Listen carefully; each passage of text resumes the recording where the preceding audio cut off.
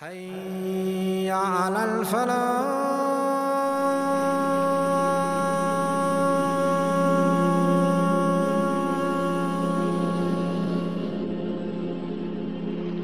Ayyub alayhi was a prophet of God.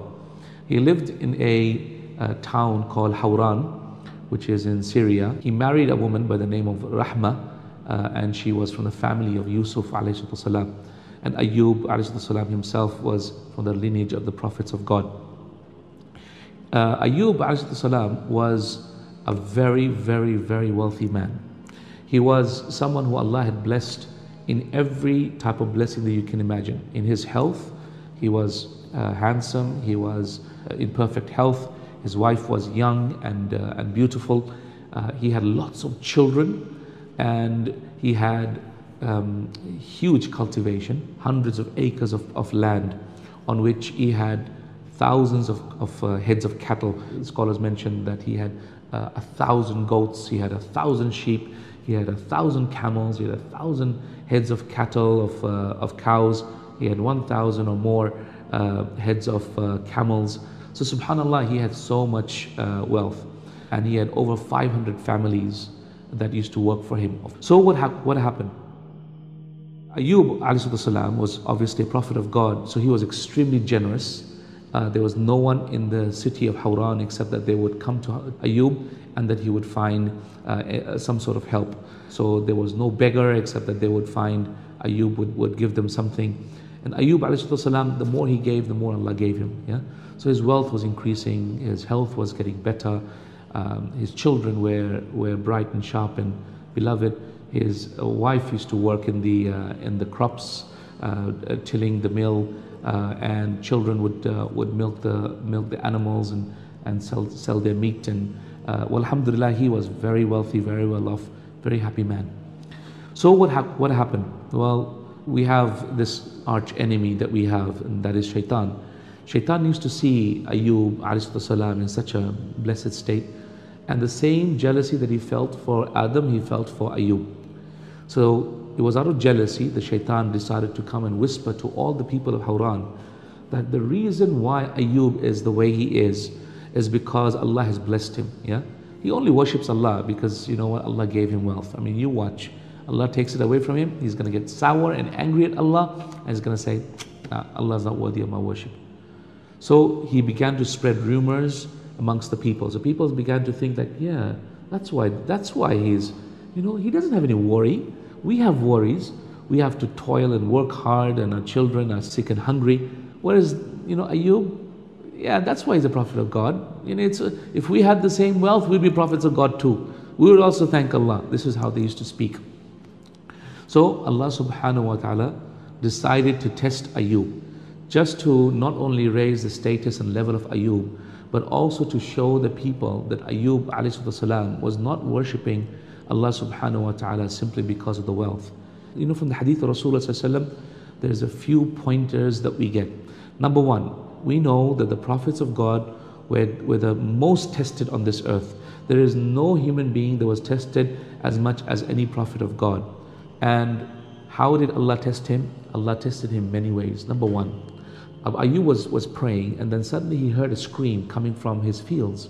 A group of people came running, or his servants came running from the fields and said, "Oh Ayyub, a group of the people of Hawran have decided to get very angry with us, and they have come and they've pillaged your cultivation and your crops." The second thing that happened was that whilst again Ayyub was praying, then a lightning came from the sky, and this was a test from Allah. Allah Azza wa Jal decided to burn the crops of Ayyub. So the cultivations, the fruit trees, the huge acres of Ayyub's land, all of them burnt down until they became like ashes.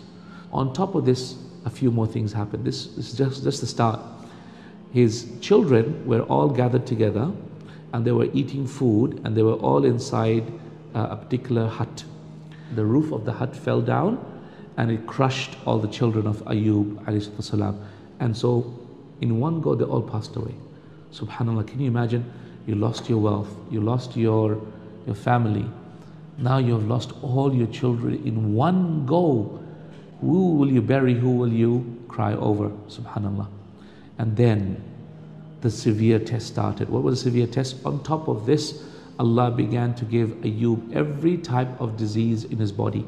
He had stomach pains. He couldn't eat anything except he had burns whilst he would eat. He couldn't swallow properly. His teeth fell out. His skin started to get old. He had leprosy that started on his skin. He had very severe rheumatoid arthritis from which his bones began to become frail and bend, and he started to have all these nodules over his arms and his legs, and his skin started to have eczema, very severe eczema, weeping and itching and burning everywhere on his body. And this healthy, beautiful businessman who was wealthy and full of life and had everything, suddenly became the most tested human being of all in the city of Hawran, in fact in the whole world, subhanallah. So Ayyub alayhi salam decided to do one thing. He decided to be patient with Allah Azza wa Jal. He knew that whatever Allah wanted was good. He knew that if Allah gave him difficulty in this dunya, it was to give him something bigger in the akhirah.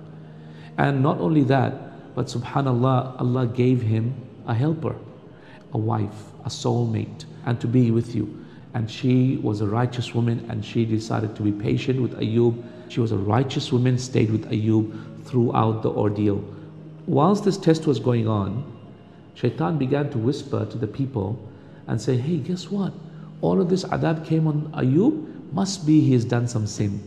The people of Hawran came to Ayyub and said, you got to get out of my town. You've done something evil. And we are afraid that just like the punishment of Allah has touched you, it will also touch us because you've done something evil. So Ayyub had no choice, unfortunately, but to get out of the town. And so they were thrown out into the desert. So Ayyub, subhanAllah, lost everything, lost his health, his wealth, his children. He lost his house, except his wife, the righteous woman, subhanAllah, who will be his soulmate, inshallah, in Jannah, was the only person who stayed with him. So poor Ayyub could not even now, because of his lack of health, could not even get up and do anything at all. So what used to happen is his wife used to go out and go into the land and seek to work in the homes of people. Can you imagine this wealthy woman? Now suddenly she's so poor that now she has to work in people's homes to make a living. So one day she came out of her house. No one decided to give her any work. She had nothing she could do. So what did she do? She took her hair, she cut her hair, and she sold her hair. And she didn't want her husband to go through distress today of hunger on top of the difficulty of the disease he was in. And she bought some loaves of bread and gave the food to Ayyub. And so Ayyub saw the bread, saw that she had cut her hair, and she said, subhanallah, I'm not going to eat your food, and if I could, I would have hit you 100 times. So he said that, out of a spate of anger, of course. This was a mistake of Ayyub, no doubt. So what happened? So the poor lady started crying. And she said, oh Ayyub, ask Allah to end the test. Some scholars say it was 18 years. So one day Ayyub decides to call upon Allah Azza wa Jal, saying, oh Allah, verily I've been touched by the shaitan in my body and in my health and in my wealth, and you are the most forgiving, most merciful. So what does Allah say? That Allah Azza wa Jal sent an angel to Ayyub and said, oh Ayyub, Allah sends you His salam, and He says what an honorable slave you have been by being patient with Allah's decree. And He has told me to tell you to hit the earth with your leg. So Ayyub hit the earth with the leg, and so a spring came up.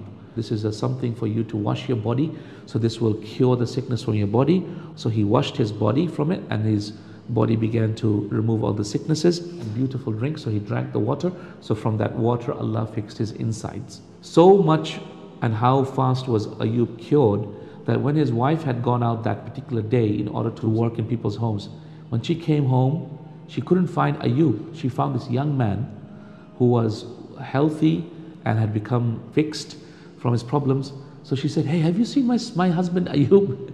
She couldn't recognize him. He was this old guy, and he was really sick, and he's lying down somewhere. Have you seen him? He was around here in the desert here. So Ayyub said, no, I am Ayyub. Look at me. Allah has fixed me. Allah has given me health. And it's almost like the fountain of youth, right? So Ayyub became younger and he looked healthier. So Ayyub said, also drink from that spring and wash yourself.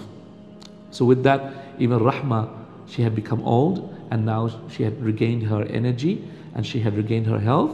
On top of that, look at what Allah says.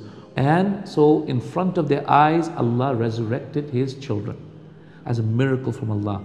On top of that, Allah gave him more kids, double. And on top of that, Allah gave him back his wealth. So his wealth that was there, the thousands of acres that he had, Allah gave him double and triple on top of that and gave him back the servants. It was just a test, brothers and sisters.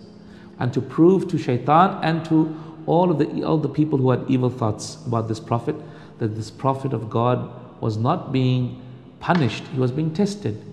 And look at the test that Ayyub had. It was very severe, but yet Ayyub succeeded. So my brothers, my sisters in Islam, this is the wisdom of Allah Azza wa Jal. If you want to be great in this dunya, it will never happen until Allah tests you.